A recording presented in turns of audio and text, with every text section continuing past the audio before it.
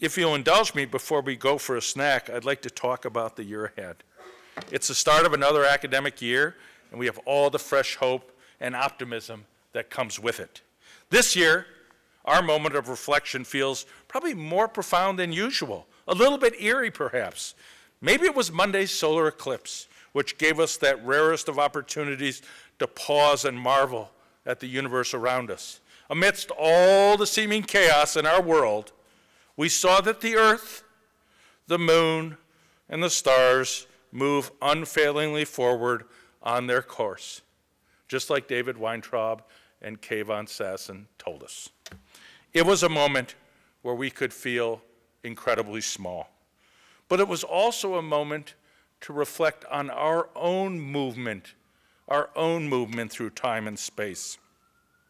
We are unique individuals, but we have chosen to gather here to dedicate our lives to the betterment of people and indeed the world. As we saw darkness slowly covering the sun, we were also reminded of the challenges we face. There are shadows that can obscure the light of our work.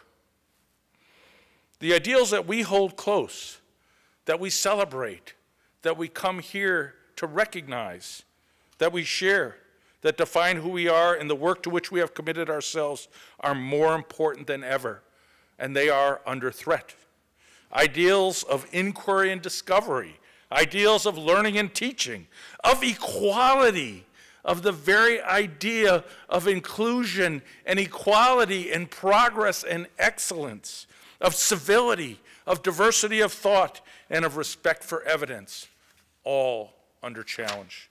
This is a defining moment for our university, a time when we must consider the reasons for our very existence and recommit to the values that drive our mission and define all of these splendid achievements. We must join together in these uncertain times, and we must remember and live the values that bind us together, to confront head on and to overcome, to stare down the challenges that we face, to join together with a shared commitment to overcome false narratives, false and hateful narratives that threaten to undercut our civil society and indeed undercut the great universities like Vanderbilt. Those narratives have power, but so do we. So do we. They say that higher education is out of touch. We say that the discoveries in education that we honor today at Vanderbilt are driven by a commitment to address the most complex challenges facing society today. They tell people, I guess except for their children, higher education is out of reach, unaffordable.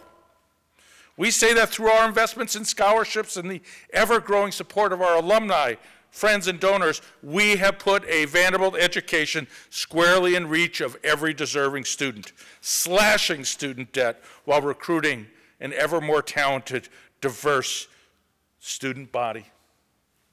They say that we indoctrinate students rather than teach them. We say, to the contrary, we are the last remaining bastion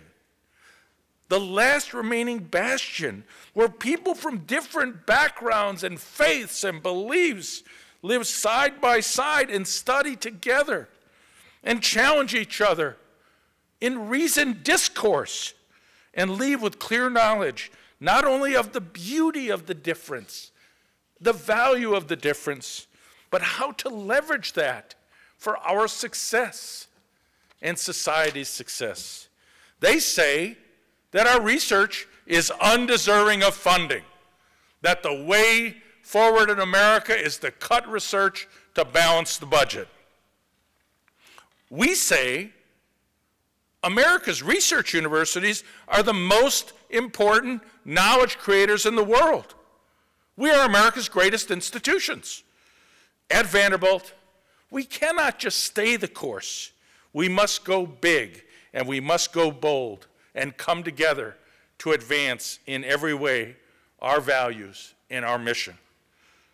We will go big and bold on continuing to support you, our faculty. This summer, we launched the Chancellor's Chair Challenge, a year-long $30 million drive to establish 30 new endowed chairs. The Board of Trustees will always say to me, when will we have enough chairs? I said, never. Never. Our faculty is too brilliant, too talented. And when everyone else has a chair, we'll hire more faculty. The university is providing $1 million match to each donor who donates $1 million for an endowed chair. This is part of the $300 million investment in graduate education and research that was recommended by a great faculty committee. We've already received 2 commitments for the chairs. I think in the last 10 days I signed those gift agreements. Many more will come in. Since 2010, we have added approximately 200 new endowed chairs for a current total of 420 chairs, almost doubling them in the last 7 years. Recognizing the important work of the Humanities Committee are charged, we will start a special library collections initiative that will award substantial new funding on an annual basis to faculty to acquire new collections of primary resources and research materials.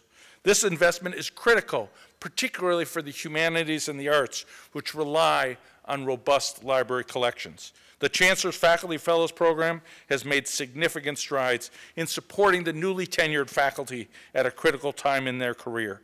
Since 2015, we have awarded more than $3 million to this cohort, representing 41 faculty members. But the important thing is the impact of this work. The impact made by these faculty publishing books, conducting new research, hosting conferences, leading councils and societies in their field, and showing the way of trans-institutional work. We will go big and go bold on investing and living diversity, equity, and inclusion. Just 2 weeks ago, let's not forget the ugly and deadly face, the actions of racism, anti-Semitism, white supremacy, bigotry, and hate unleashed in full force in Charlottesville and at the University of Virginia. Every day, we must recommit ourselves to our values of diversity and welcoming and protecting the safety and dignity of our community and every member of our community. Every day, we must teach our students and remind one another of the power of civility and respect and the advances made through diversity in an educational environment. We have an imperative as educators to cultivate and demonstrate civil, engaged dialogue and disagreement. This is a core American value, and it is in danger. To help us lead us on this path, we welcome Vice Provost for Inclusive Excellence, Melissa Thomas Hunt. Melissa is a recognized scholar in negotiation and a proven leader in inclusive leadership. She will work closely with our provosts and our deans and our faculty and lead inclusion, diversity, and equity efforts for faculty and students. We also welcome Interim Vice Chancellor for Equity, Diversity, and Inclusion, Tina Smith, who will lead our efforts across the institution. Tina will partner closely with Melissa and others. I want to thank my colleague and friend George Hill for coming out of retirement to serve in that important role. I will soon appoint a search committee for this position. Our first-year students will once again read, and you should read, Strong Inside, the story of Perry Wallace. This year, we will celebrate the 50th anniversary of Perry and Godfrey Dillard bravely stepping onto the basketball court and becoming the first African Americans to integrate the SEC. We welcome our first group of postdoctoral fellows under our new Academic Pathways program, which seeks to fill the academic pipelines with talented and diverse scholars. Did you have a colleague on your work already on your slides? Well done. We welcome 2 new colleagues that I want to mention. We welcome many new colleagues, but 2 I particularly want to mention. They recognize leaders in civil rights in our city and across the nation. Rhonda Williams is our inaugural John Siegenthaler Chair in History, and Associate Professor of Chemistry Renee Robinson is our inaugural Dorothy Phillips Faculty Fellow. John, many of us knew, he devoted his life and literally put his life on the line during his career and on the Freedom Rides, where he was beaten almost to death with a pipe in Alabama. He devoted his life and his career to justice and equality, and I want to thank the Turner family for endowing that professorship. And Dorothy, the first African-American woman, the very first African-American woman to graduate from the College of Arts and Science, continues in her work to be a leader nationally and internationally in the field of chemistry. What two better people to take those inaugural endowed positions? We will launch a new series of programs on the history of African-American Nashville. I thank Associate Provost Ifuma Wanko and our colleague in the School of Medicine, Andre Churchwell, for leading this effort. For the first time, freshmen moved into a commons free of a stone pediment emblazoned with Confederate Memorial Hall. You should take a walk over. It is gone. It is gone. But we're not done, because we can't forget, because creating memory and history is essential. We'll come together this March to discuss these terrible wounds, these terrible actions, these terrible remnants of the Civil War at the Wrestling with the Past conference being organized by our colleague and James Lawson professor, Dennis Dickerson. We will go big and we will go bold on research and graduate education. We are at the midpoint of our 5-year, $50 million trans-institutional program initiative. TIPS has funded more than 40 projects involving 300+ faculty, more than 500 graduate students, and 300 undergraduates. The $20 million we've invested so far has already attracted an additional $12 million in external funding and countless breakthroughs. This year, we awarded TIPS funding to 15 projects involving 140 faculty members from all 10 colleges and schools.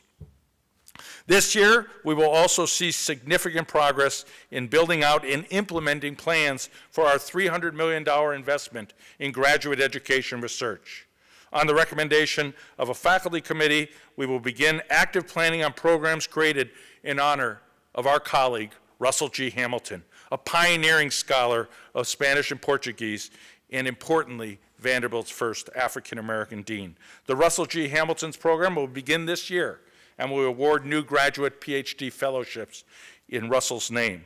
The endowed Russell G. Hamilton Graduate Leadership Development Institute will enhance the quality of the graduate student experience and provide leadership training, mentoring, and career development for the university's diverse global graduate students. We will also be investing in efforts to further disciplinary, interdisciplinary, and global engagement research and scholarship efforts informed by the work of the International Study Group. We will go big and we will go bold on continuing to recruit and teach exceptional students. As I met the class of 2021 and their families this past weekend, I was struck again by the many disparate dreams, hopes, and indeed struggles and questions that led them here. Though their paths were unique, all had one thing in common: destination, Vanderbilt. We received more than 31,000 applications for 1,600 spots in the freshman class, up 44% from 2010. Compared to all prior years, more of the students we offered admissions to accepted our offer over those of peers, with 47% of the students choosing Vanderbilt, a record high. These students, your students, bring tremendous diversity of every kind in our community. Diversity of thought, faith, experience, socioeconomic background, race, ethnicity, culture, outlook. Minority students comprise 45% of our first-year class, up from 30% just 5 years ago. We have been able to build this remarkable community together because of our incredible financial aid.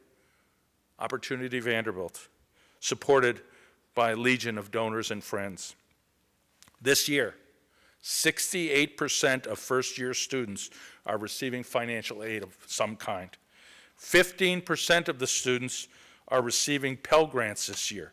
This is a record high, up for 13% last year. We have so much more work to do, but it is an indicator of our passion, our success in building a socioeconomically diverse class. We will go big and bold in planning and building a campus that supports our vision. So many have engaged vigorously in the future VU land use planning process. We are seeing the results all around us together, as together the campus is being transformed. Through fundraising and good financial stewardship, we have been able to take on exciting and necessary improvements for research, teaching our students, and for serving our broader community. Our classrooms, labs, gathering spaces must be rethought and renovated to reflect the Vanderbilt of today. Diverse, engaged, trans-institutional, dynamic, civil, bursting with curiosity and creativity. Ground is broken already on large additions to the nursing and divinity schools. The Owen School's Walker Management Library and the School of Medicine's Eskin Library are now undergoing major renovations. Thank you to Peabody. It has engaged in visionary discussions to renovate and reimagine large parts of its campus for its mission. We will see major improvements and visionary build-outs in Payne, Home Economics, Hobbs, and Mayborn. Arts and Science has begun to reimagine its physical plant. The provost is working with Dean Benton to engage in that important shared governance on the multitude of opportunities for major improvement in the many buildings in A&S. We will make great progress across all of the schools. However, I would be remiss if I did not mention two projects at the very top of my list. A new hub for humanistic inquiry. We must invest aggressively and generously in the humanities. We simply cannot act as if that is something that we are going to do parallel to all the other exciting things we do. It is central to everything we do. And the most strident attacks on the university are on humanistic inquiry. We must invest. And I think a new hub is essential. I understand that the dean is already looking for opportunities to perhaps expand Furman and other things that have made their way to my office. Another building that we are starting to talk about that I think is important is another building in fundamental research in science, engineering, and biomedical science. We are a university on the move, and we will have great opportunities. We have opportunities now. The engineering school is recruiting a superstar from a school on the West Coast that I won't mention, and it's like, where are we going to put this brilliant young scientist? We need to build out our research building, a new research building. We will certainly need more work as our trans-institutional programs grow, our existing ones and new ones that are coming along. We are also adding our third upper-class residential college to join the Martha Ingram Commons. Construction of the new E. Bronson Ingram College is well underway next to Kirkland Hall and will welcome its first students in the fall of 2018. I marvel at the beauty and timeless nature and the progress being made, but I'm also pleased that the dynamite has ended. Our fundraising for these colleges continues to go exceptionally well. This success will allow us to begin to take down Carmichael Towers and further our plans for a full residential college system, first articulated by visionary faculty, some probably in here, John Braxton, Matt Ramsey, David Weintraub, a number of other faculty recommended this, and the board endorsed this in 2002 and through the years. We will go big and we will go bold on supporting the well-being of our community. We will not be silent or remain passive when many in our community suffer from mental health challenges. We have seen great success with our Go There campaign. This fall, we will go to phase 2. We will launch Go There Stories, which will be TED-style talks from faculty, staff, and students about their care and about their journey and about their struggles. And we've reached out to you, our faculty, so that we are investing in the care today, but fundamental research to develop new care and new cures that allow everyone now, but especially in the future, lead healthy and productive lives. I thank Charlene for continuing her work in the Senate on wellness, and my faculty committee will be bringing recommendations with Charlene for implementation on what I call a bench-to-bedside approach. We will go big and we will go bold for financial stewardship and health. Maybe this should have said we're going to go humbly with financial stewardship. Our financial position has never been stronger. Our endowment is the highest it's ever been. We had a very healthy bottom line for the university in FY17 of approximately $70 million. I think it's the highest it's ever been. Now, people always say, well, let's spend it all. We will. These funds, however, they're used for the critical investment in people, and particularly in the schools, for buildings and for replenishing the important school reserves. A very good year. Our debt still sits under $400 million, by far, the lowest among our peers, by far. And in the first year post the restructuring of Vanderbilt University Medical Center, they produced the very best financial results in their history. Finally, I want to stress we need to go big and we need to go bold in telling our story. We are refocusing our communications efforts to further elevate your stories of achievement and impact against the university's mission. We're lucky to have Steve Ertel join us from the World Wildlife Fund, and he is up and ready to serve the faculty in new, creative, and dynamic ways to tell those stories, to change minds, to demonstrate the importance, the efficacy, the timeless nature of what we do. It is more important than ever we share our work and our discoveries. We have to show appreciation for Vanderbilt and the value of research and education. For this reason, this year we will propose a new program on faculty public engagement. Modeled after our successful Chancellor's Fellows, the Chancellor's Fellows in Public Engagement will deepen support for faculty to actively and effectively engage in the public sphere through writing, speaking, or appearing in those outlets, reaching broad audiences. More than ever, faculty are coming to me and say, I need to speak with a bit more of a megaphone. I want to cross the line and write in publications where more people will listen to me.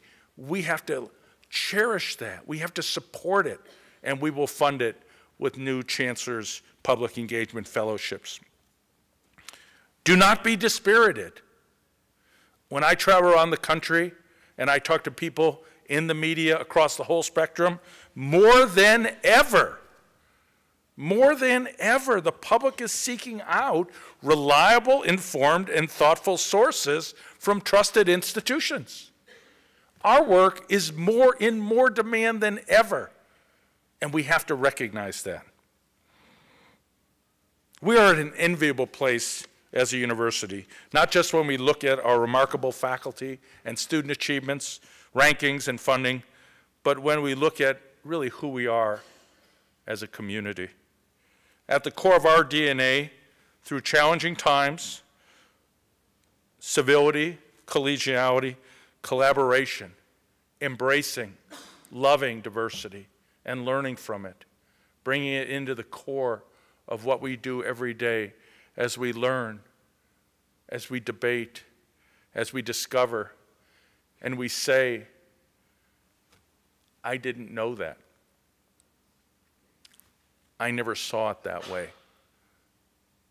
I didn't think of that. As we begin this new academic year, in all the many great things you're going to do, try to reaffirm your own commitments and contributions to these shared values. Engage in the leadership and direction of this university through the faculty governance process. Whether it's serving on a committee in the faculty senate, leading a task force, or serving in your school or department, shared governance is critical, and it needs to occur in every department, school of the university. It is essential. Seek out ways to tell your story. Call on us more than ever. We are compelled to share our story, the impact and promise. You can inspire the next generation of leaders. Imagine my great pleasure. An envelope comes the other day, an email comes today from a principal in McMinnville. And there was a picture of David Weintraub talking to 800 kids about astronomy and physics. And it wasn't David who said it. This principal said to me, he is inspiring the next generation of scientists and astronomers and physicists. Hundreds of kids spellbound. Continue to make us the cross-disciplinary destination for the best work in all your teaching and research. This is what differentiates us. I'm thrilled to begin another year with you at this great university, this remarkable place, and in this somewhat unprecedented time. Together, we will have great joy, we will persevere, but we will also light the path for others. There will be no eclipse here. There will be no eclipse. We will light the path for others. We will light that for our students. They will enlighten us. Our colleagues will enlighten us. Our staff will enlighten us. All on this journey of light together.